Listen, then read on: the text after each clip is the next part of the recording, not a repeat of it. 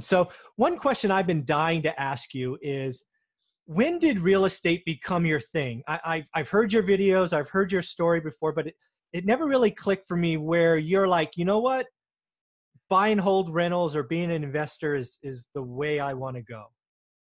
Yeah, it was probably back when I was in high school. My girlfriend at the time, I was living with her and her parents, decided, oh, she was going to get a real estate license. And that's because her father was just getting ready to retire from real estate. And I thought, real estate license, I don't know. That's not my thing. I want to go corporate. I want to do corporate world.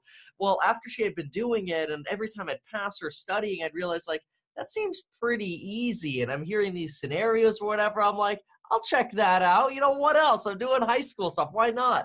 And so that's actually where I first got excited about real estate. And when I started hearing the stories of all of these clients that my father-in-law, now father-in-law, had, of people who started with houses and are now living financially free thanks to their rental income by buying one rental at a time, I'm like, that seems like a no-brainer. Wow. I don't know if you've shared that story before. If so, it's one of the videos I missed.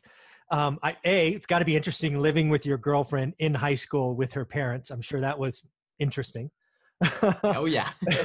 Yeah, it was mostly because they were pretty smart in that I was living in Florida at the time, and they realized, Lauren, my wife now, might move out to Florida. And they're like, well, how can we prevent Lauren from leaving? Let's just invite Kevin here. I got it. Well, good for them. They had foresight and planning and clearly liked you. They wanted to keep you around. So that's awesome. And then your father-in-law, through his stories and his relationships, give you that kind of introduction, right? They say, hey, client A, client B, client C, and you start hearing these stories as a teenager. I can only imagine kind of how that launched you going forward, right? Yeah, and at the time, it was just the start of the recession too. I really started getting interested in this around the beginning of 2009. So that's, right as home values are plummeting and sort of starting to bottom out at the end of 2009, 2010, we're starting to see this bottoming out. And we're running numbers, and we're practicing these scenarios of, okay, well, what if you bought a house for 20% down, and then you went over here and you borrowed the 20% from Bob, and you paid interest on both of those loans, and then you turned around and rented it out, and then you have a positive cash flow. That's how the numbers lined up back then. I'm like, this really is a no-brainer. Obviously, the numbers aren't as beautiful anymore today, but It certainly got me started. Well, that, kudos to you for taking that shot, because, I invested pre-crash and after. Lots of people had the opportunity in 2009.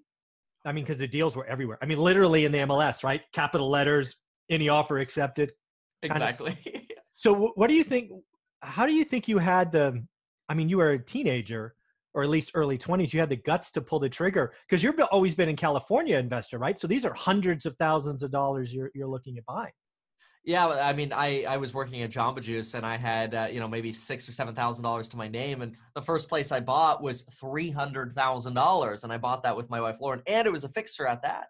And I think really what got me to pull the trigger was not only those stories and the beliefs and seeing other people succeed, but also twofold. One, I knew that worst case, if something went wrong, we could always rent the house out, and we felt like we were getting a good deal to where we were hoping we could sell it if we needed to. That was a safety net. But if all that failed, the second thing that I always have in the back of my mind is, hey, well, if everything doesn't work out, I could always go file bankruptcy, and I guess I'll just, start over.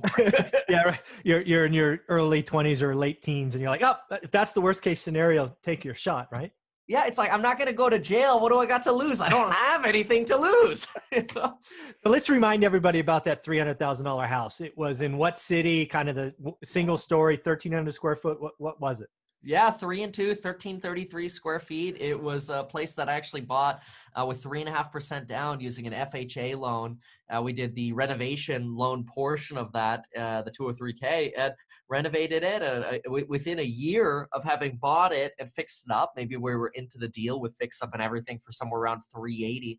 Within a year, the place was worth like $475, and we're like, wow. Here I was working my butt off at Jamba Juice for a year, and I managed to collect $6,000 and a beach cruiser bike that I spent $1,000 on. And then you realize what real estate can do for you, and it's like, whoa, that's way faster. People are always like, oh, meet Kevin. Yeah, he's that buy and hold long-term appreciation guy. And I'm like, well, that's certainly not how I started, at least. Jeez. Yeah, some is good, more is better, right? I mean, that's Yeah. But again, there's nothing about your story that anybody watching. You had an FHA loan, 3.5% down. You did a 203K for the repair money. Yeah. Those are available today, right? Exactly. Right. And again, Jamba Juice, right? So, sounds like, well, unemployment's under 4%. So, most people have jobs. And again, so where do you go from there, right? So you have your first one. It's owner occupied, obviously, at this point. Where's the second one coming? What's the distance between those?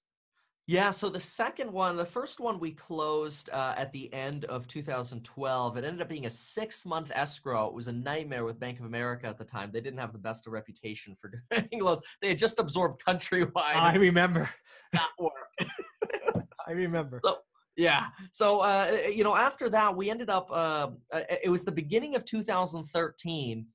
This was before we had sort of, started looking into the new value of our property and things like that. But we already had a good feeling. Our renovations were done. We're like, this is pretty cool. We feel pretty comfortable with this. This is not as hard as we thought it was. In the beginning of 2013, I was a brand new real estate agent as well. Well, I wouldn't say brand new. Beginning of 2013, I've been doing it now for 2 years as a real estate agent. So it's the beginning of my third year now as a real estate agent at 13. And I'm passing out flyers. It feels brand new because I feel like I've been doing it forever now. I remember passing out flyers in a neighborhood, and I kept telling myself, I'm going to find one. I'm going to find one. And I wasn't actually telling myself I'm going to find a seller or a buyer, although I really wanted to find a seller or buyer, and that's why I was passing out flyers. I kept telling myself, I'm going to find a deal I can buy this year. And it was so weird because how that actually ended up happening was 2 months later, it was maybe the beginning of March, I'm doing an open house, and this person walks into the open house and says, hey, would it be weird? And it wasn't even my listing I was holding an open house on. Somebody else's let me hold an open house.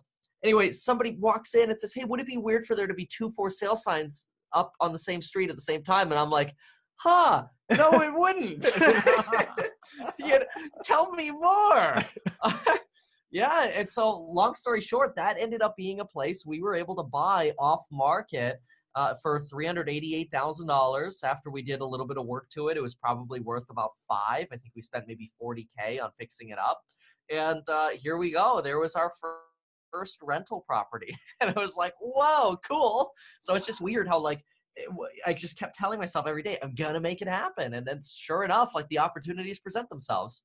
Yeah. So again, let's remind folks. So first one was 2009. Second one was 2013. My math says 4 years. That's okay, right? You don't have to do 17 in a year, right? Like we see some of these social media pages and, people on Facebook going, oh, I do 30, 3 deals a month. And it doesn't have to be that way, right? No, it doesn't have to be fast at all. And I may have misconveyed. I started my real estate career in 2009. We didn't buy that place until the end of 11 and didn't until late 12. Oh, okay. So it was actually 12 we ended up closing this deal, which is just crazy how right along the lines of what you're saying, how long it can sometimes take to okay, now I'm getting my real estate license. Now I get licensed in 2010. Now I'm excited about real estate. Okay, now I want to pull the trigger. How am I going to do it? And so you're so right. It's okay to take your time. And for my goal was always one at a time. And if I could do it one a year, that's awesome. You see a lot of stories online where people are like, hey, look, I was able to do 10 deals this month and I'm, making this much drop shipping and I'm putting it all into real estate and I just bought 5 places in Indianapolis.